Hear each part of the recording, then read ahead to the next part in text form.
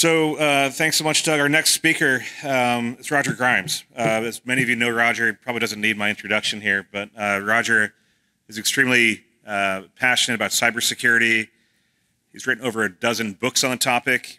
He's a frequent speaker on TV and podcasts and radio and such, and was one of our most popular presenters from Authenticate 2021. So very pleased to welcome Roger back on our stage to talk to you today. Thank you. Thank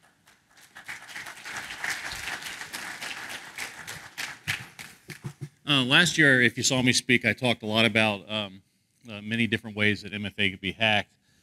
And I'm still going to talk about that this time, but I'm going to go a lot quicker. Really what I decided to come back with this year is the solutions. How do you make MFA solutions that are more resilient and less likely to be hacked? But I will cover some of the ways. Forward, there we go. I'm going to give a couple examples of phishable MFA, and then really the main part of the focus is how, again, you can pick better solutions and how you can make better solutions. So this is both for customers that are using MFA and vendors that are creating MFA. And I always tell people should use phishing-resistant MFA whenever they can to protect valuable data and systems. There's kind of two camps. There's the, hey, you should use any MFA, and then there's people like me, which is you should use phishing-resistant MFA. I'm definitely in the latter camp because the biggest reason why we're all going from passwords to MFA is to stop password theft. And if your MFA solution secret is just as easy to steal as a password, it was a lot of effort and money and expense to go to the new whiz-bang thing. But I love MFA. I wrote a book on it. It was called Hacking MFA. I know probably 60, 70, 80 ways to hack MFA. Any MFA solution can be hacked. The most secure solution can be hacked at least a handful of different ways. I've hacked in my career, 34-year career, at least 160 different types of MFA solutions, or security reviewed them. All of them can be hacked. I've had many vendors tell me that they couldn't be hacked. They easily got hacked. And it's not like I'm an uber hacker on a scale of 1 to 6. I mean, 1 to 10, I may be a 6. It's just that once you know how to do it, it's like being an electrician or a plumber or something. But even though they can all be hacked, there are many, like FIDO, that are far more resilient than of the others. So I'd say that the average MFA solution that I see can be hacked probably 10 or 11 different ways, and FIDO is significantly less than that. The most common way, like when I tell people, hey, your MFA solution shouldn't be phishable or should be phishing resistant, this is probably the most common attack I'm referring to, called network session hijacking. The first time I wrote about this attack was in 1989 for InfoWorld magazine, where I was the weekly security columnist for 20 years. But it goes like this, that the victim is sent a phishing email that pretends to be from some trusted brand that's trying to trick them into using their password, their MFA. If the user was to hover over the link and take a look at it, that link would not be going to the trusted brand where they thought they were going, but instead is taking them to a man-in-the-middle transparent proxy website where the hacker can now intercept and eavesdrop on everything that the potential victim types in, and then everything, the real website that it then proxies them to, the website the victim thought they were going to in the first place, sends back to the victim. So now there's this server sitting in between, and again, anything the user types in, like an MFA code or something like that, the hacker can get anything the victim's website sends back, such as credit card information, some type of challenge code or something like that, or really what hackers in this particular case are trying to get is called the access control token cookie. Every time you successfully log onto a website, whether it's with or without MFA, you're going to be sent back, your browser is going to be sent back a text-based cookie that has a usually randomly generated session ID that kind of identifies you for this session as you move among the website.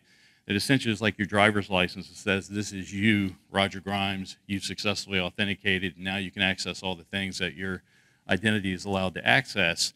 But the hacker will then disconnect the legitimate victim's session, take the access control token cookie, log in as them, typically change the victim's password, and sometimes even implement MFA.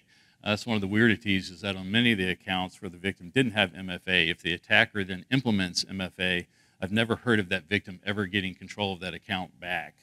But this is, again, when I say you should not use phishing or phishable MFA, this is the type of attack that I'm talking about. There's other more sophisticated attacks, but this is the main one. You don't even have to be an uber hacker. It's built into most malware or much of the malware we have today, and also the phishing kits. Last year I demoed this sort of that network session hijacking attack showing an attack tool called Evil Jinx that hackers could use to implement this sort of attack. It's now in phishing kits, and this one's called Evil Proxy. But you don't have to be anybody or know anything. You can just buy this phishing kit and kick off a phishing campaign that will intercept the MFA codes, and that's very popular this year. Mobile malware, a large percentage of mobile malware is password stealing malware. It is also MFA stealing malware. And MFA attacks have been around for decades. Again, I first wrote about it in 1989.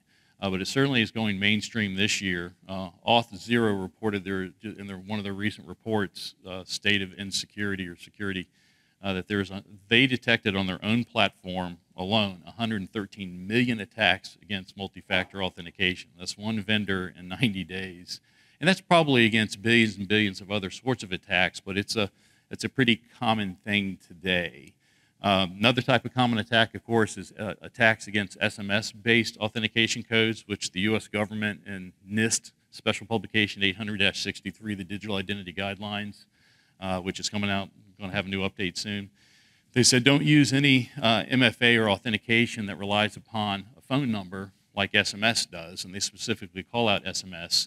And the biggest reason why is you can't trust where that message is coming from. You can claim to be anybody. You can claim to be Elon Musk or Bill Gates or whoever, and then text somebody. Here's a really common type of attack where if I knew that you use, let's say, Fidelity Investments for your stock account or something, I go, oh, as a hacker, I go, oh, that has SMS reset. I can go tell them that I forgot my password or my MFA is not working, request a reset, and they'll send me an SMS code. Well, I can go ahead, if I know a victim has like Fidelity Investment or something like that, or Bank of America or Wells Fargo, or most of the major players allow you to do password recovery or MFA recovery through SMS, I can send you a fake message claiming to be like from your water company. Go, hey, I'm from your water company. We've detected a large water main break in your area. Please do not drink the water from your tap until further notice. Boil your water. We're sorry for this inconvenience. Would you like to be warned when it's safe to drink your drinking water? Who wouldn't want to know when it's safe to drink their drinking water? As soon as they reply yes, you have them because they think it's the water company. Then you go reset their account. You tell them, hey, we're going to send you a confirmation code that I need you to reply to in order to confirm your request so we can subscribe you to this service. And every time I've done this test, I have friends that tell me, I worked for KnowBe4, we're trying to fight phishing, but I have friends that tell me, you can't phish me, you can't trick me. Every single time I've done this trick, it has worked against the most savviest IT people that I know. And it's because people just don't know. And when they get a code that they're expecting to get, they will easily retype it into another message. Really, really common type of attack today. So what can you do to try to stop really common types of phishing attacks? That's what I want to cover this year round. First of all, at the bare minimum, your attack should stop the man-in-the-middle proxy sites, rogue transparent website proxy attacks that I talked about. And let me say, thankfully, FIDO does. That's one of the things I love. As soon as you have a solution that has the word FIDO on it, if it's truly been FIDO enabled, you can immediately throw out these very common man-in-the-middle attacks. But it is not true for 90–95% of MFA today. The MFA that most people use is easily phishable. And in some cases, it's going to be hard to repair that or change that solution. In other cases, that solution can be changed. But if you can make it FIDO enabled, it gets rid of those large amount of attacks. I also think that any MFA solution should contain enough features and information to help users defeat common types of attacks against that type of MFA. And I'll give you a couple of examples during today's talk. Also, you shouldn't oversell the protection. Lots of vendors and lots of leaders have been saying things like MFA stops 99% of attacks. It is not true. It has never been true. It will never be true.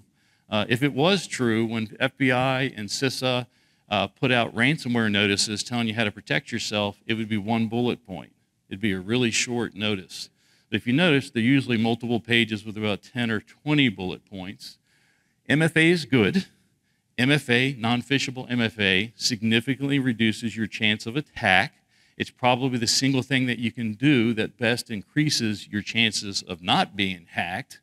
but it is not 99 or 99.99% of the attacks. I've been saying this for years. A friend of mine even gave me a license plate, a fake vanity license plate, saying that it isn't 99%. But I think when you tell people that MFA stops 99% of attacks and then they get attacked, you're causing trust issues between them. We already have a lot of trust issues because we've been telling people to do stuff for decades and it still hasn't worked. They're attacked more than ever. And if we're giving them one more panacea solution that's going to be the solution to all their hacking, then it's going to create trust issues when they get hacked. And there's been a lot of MFA hacks this year.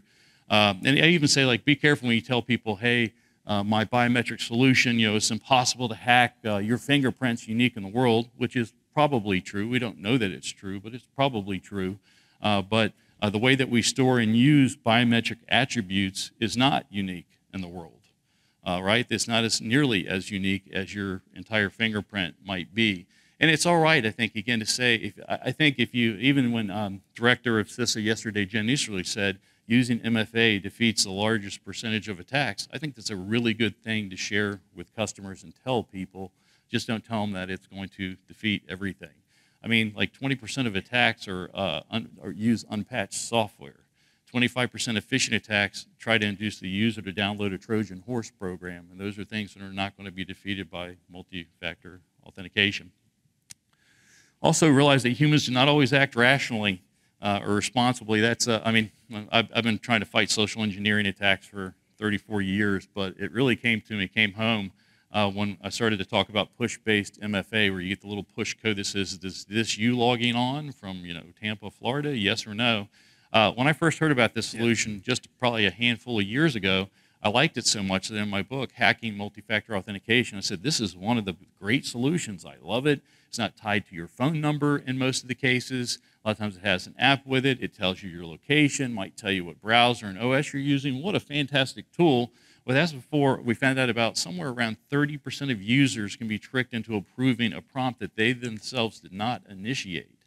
I remember even talking to one CISO and was asking him, he was the person that let in 88 prompts that said that they originated from within Russia and Ukraine, and let in 88 prompts over a series of months that allowed $10 million to eventually be stolen. But I said, I didn't say, another person said, why did you approve 88 prompts that were coming from Russia? And the person said, hey, I was just told that if I got this prompt just to say yes, right? And I was like, well, I was thinking in my head, maybe that's true, because I can imagine IT is just trying to get this thing out there, right? And they're telling people they can't use passwords and you have to use this push-based MFA. And hey, you get this push-based prompt, you just say yes, probably not thinking that they would tell them, if it's not you, don't say yes. But it turns out there's a lot of people that don't understand that, and there's many different ways to do it. Today, I would consider push-based MFA one of the more hackable, phishable type solutions. Although you can really significantly strengthen it just by telling your employees, hey, you might be given a prompt when you're not logging in, and if you do, don't say yes, say deny, and report this to IT security. Literally, the solution for a really phishable problem is simply focused end-user education on the problem, and then that great solution becomes great again. I do like the number match ones that come up today where you have to know the magic number.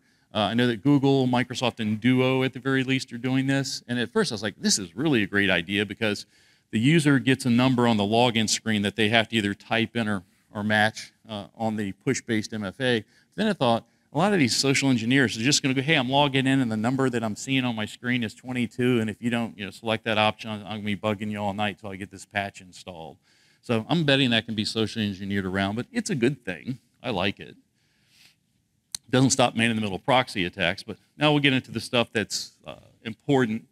Certainly every vendor here should require that make sure that all their developers are trained in secure programming, a secure development lifecycle, SDL. I worked at Microsoft for 11 years. We're very big believers in SDL, and Microsoft probably, if you go to microsoft.com/SDL, they probably have more information and documents and tools and guides than anybody else out there. Carnegie Mellon has a lot of stuff. But it's amazing today that almost 35 years into the cybersecurity career, that almost no developer, no college, no university has a course on how to develop securely. And it's a really big problem today. And so we should, and all vendors should make sure that your people at least read a secure, SDL, secure code development book or materials, that they use tools that are secure by default, and that they do good best practices. That include also that everybody should make sure that they have in-house code review and also in-house penetration testing of some sort. You should also always hire an external penetration testing team, because I can tell you from experience, the external team will always find stuff that the internal team didn't find, and vice versa. You should change your external penetration testing team every couple of years, because when you hire somebody year after year, they kind of get to know you, they get the inside information, and they kind of do the same things. Vendors should participate in bug bounties. I have people email me all the time that tell me they found a bug in a certain type of MFA program, and they want to know about how they can go about getting paid. They're like, can I just tell them I found this bug and I want to get paid? And that's really weird. That's kind of like extortion. But they just want to get paid for it. And if you give them a bug bounty program, you can do it in a way that usually leads to responsible disclosure. Although I am sometimes surprised by how many vendors go, hey, that isn't a bug, it is as designed. And then 3 months later, after a lot of media scrutiny, they fixed that as designed feature. It'd be just nice if the vendors, if they could confirm that indeed was a bug that some people are perceiving as an MFA bug, just agree to pay for it and get it fixed. That happens a lot. Here's another big one, and this is something almost no vendor does. I think all vendors should publicly threat model, or they should threat model their solutions and then share that threat modeling outcome with their customers. Lots of vendors do threat modeling internally, but they don't share that information. And I talk to MFA users all the time, and they are shocked by how easy some of these solutions can be man in the middle, or how they can be hacked, and they weren't told about this by the vendor, because the vendor wants to appear as, you use my solution, it's unhackable, mine is the one that you want to get, it's so great. But I think FIDO, I will say that I love this. I think FIDO is the only one that I know that does this. They publicly share their threat model, and I don't think any of us here don't like FIDO. I love FIDO. I think it strengthens the FIDO solution, because they are sharing the ways that they put down many of the attacks, and they even share, like, here's some of the attacks that are still possible against FIDO, and here's some of the things you can do to offset it, like channel binding, even if you don't use that solution or can't use that solution. I really do think that this is a big part of how you solve the problem we have today of MFA being hacked to death, by sharing with customers that, hey, this is how we solve, this is the problem we solve, this is what we protect you against, but here's some of the things that we can't protect you against, and here's some of the common types of attacks against our type of MFA solution and how you can prevent them. I really think this is a big way that could restore confidence in our industry. If you haven't threat modeled your own solution before, know that there's lots of different dependencies that go into your solution. When I hack solutions, many times I'm not really even actually hacking the solution itself, but I'm hacking some dependency like the namespace or the IP address or a poorly implemented crypto protocol or something like that. But you have all these different components that are involved that you need to threat model for your solution. There's lots of different actions going between different sites and different components, and you have to assume that different things that are handed off between one and the other aren't necessarily always valid. And then you figure out what are all the different ways that I could attack each of those components and actions. I have a list of about 12 or 13 overall attack methods that can be used against it to hack any solution. But here are the ones that I find that are really, really common. When I say I can hack MFA, the average MFA solution, 10, 11 ways, these are the ways right here that often work against those particular types of solutions. But again, I think you should threat model your solution and share it with your customers. And if you're a customer, I think you should ask your vendor, have they done a threat modeling solution, and can I see it? And what do you recommend that I do to make sure that we aren't hacked when we use your solution? Weak SMS codes. I see these are recent SMS codes that I've been sent.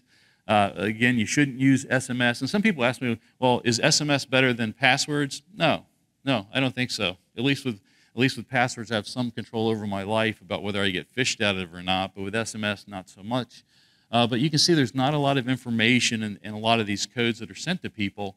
So when you get a code, if someone's told you to expect a code, it's really easy to phish them into providing that other service's code to the phishing attack, really what you should do whenever possible in your MFA solution is provide the who, what, where, why, and then how to report abuse. Kind of like in that push-based MFA solution, you want to educate people, by the way, if you didn't initiate this login, you should report it to IT security. Just simple words. This is how I envision being a computer geek, of how an MFA or how an SMS code or really any type of MFA solution should be. It should have lots of information in it. Tell them exactly what's occurring, what website it's on, so they're not being tricked by a man-in-the-middle site, why it's being, like other times they're like, here's the code. Well, what's the code for? Am I subscribing to something, or am I resetting my password on another website? If you don't get the information, you don't know. And then warn them that, if this is something you didn't do, you need to report it. Here's better real-life examples I've gotten from FedExpress and Truist recently. It's not quite the information that that I would really like to see, but I can see, it's a usability friction issue. And so if you can't give everything, at least give them enough information to make a valid decision and give them a way to report it if it isn't them involved in that request. Also, you should make sure that your settings should be the most secure options by default. Some of the MFA hacks that have happened over the last couple of years have been because they had, by default, they had fail open, saying when something didn't work, just make it fail open as if it's not there. And I certainly understand that. That's a user friction issue. But I think the default setting should be fail close. The customer should have to go out of their way to make it fail open. So if the customer wants a fail open, they can get it, but it's not the default, because most customers want to go next, next, next, next, next, and take the defaults. They should be the most secure options. You should disable older protocols. Certainly lots of vendors have learned that the last couple of years. And it's even kind of strange, like another type of attack that I've seen a bit recently that I didn't cover in my book was that you have the SAML tokens or whatever, and you will have one type of authentication if you're logging in from your laptop and another from your phone, like with Gmail. If I go to log in on my company laptop and I want Gmail, I have to go through my FIDO token to get there. But if I want it on my phone, I just hit an icon and it goes right to my email. And there's no FIDO interaction at all. And a lot of times you can take those solutions. If I'm an attacker, take that solution, just modify the origination device that it's coming from, and all of a sudden I get weaker security. So I've seen that attack a lot lately. That's been used to compromise lots of people over the last year or two. Stolen shared secrets should not lead immediately to an immediate compromise. So that's like with passwords, where we put them in hashes. We hash passwords, so if they get stolen, it doesn't immediately get your password. Should try to securely protect secrets. You can transform original shared secrets to new shared secrets. There's even a protocol for that, Dynamic Symmetric Key Provisioning Protocol, RFC, that's been around for years you can use. Or today we talk about transforming secrets to something else called tokenism.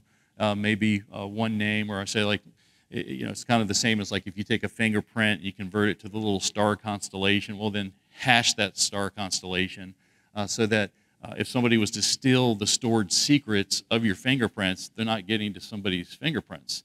I've had like 5.6 other million people in America. I had all 10 of my fingerprints stolen years ago in an OPM attack. What system that would remotely rely upon my fingerprint ever be able to know that it really is me? They can't, because my fingerprints have been stolen. That still happens all the time. And in the future, you might be able to use homography or homographic encryption. That's a way to store secrets in its encrypted state and still use them. Don't make up custom cryptography. I see a lot of MFA solutions like, we got this new super duper crypto. We made up our own algorithms and protocols. Never good. Never, ever good. But probably even more important is make sure that your solution is crypto agile. I also wrote a book on quantum computer attacks. And sometime soon we will have sufficiently capable quantum computers that are capable of breaking today's traditional encryption. And we have no idea when that's going to happen. Is it going to be 10 years from now, or has it already happened?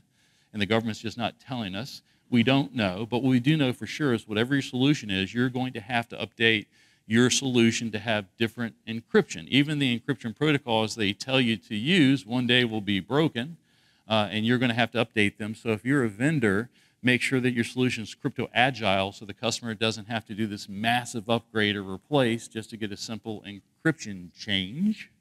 And customers should start asking their vendors to say, is this product crypto agile? And when they say, I don't know what you're talking about, you educate them and tell them that's a part of your purchasing decision now. Also, account lock, you should always have rate limiting or throttling for bad guesses. I'm amazed by the number of MFA projects that will allow hundreds of guesses or thousands of guesses without locking out. If we lock out passwords after 3, 4, 6 guesses, shouldn't we do the same with MFA? You right, have some type of reasonable account lockout. All authentication secrets should expire in a reasonable period of time. That makes sense. There's a lot of authentication secrets like travel codes and vacation codes that just never expire, or the Google QR codes and things like that have no expiration date on them. All secrets or things that lead to secrets should have expiration codes so they can't be used in perpetuity. That should prevent tampering. Running out of time here. This is what I'll finish with. No matter what MFA that you're using, whether it's phishable or non-phishable, we all have to use combinations of both. Make sure you educate yourself and everybody around you about the common types of attacks that occur against that MFA solution, and then how to detect them, prevent them, and report them. That's it. I'm done. If you have any questions, let me know. I'll take it at the back of the room. Thanks for putting up with me once again. Enjoy your conference.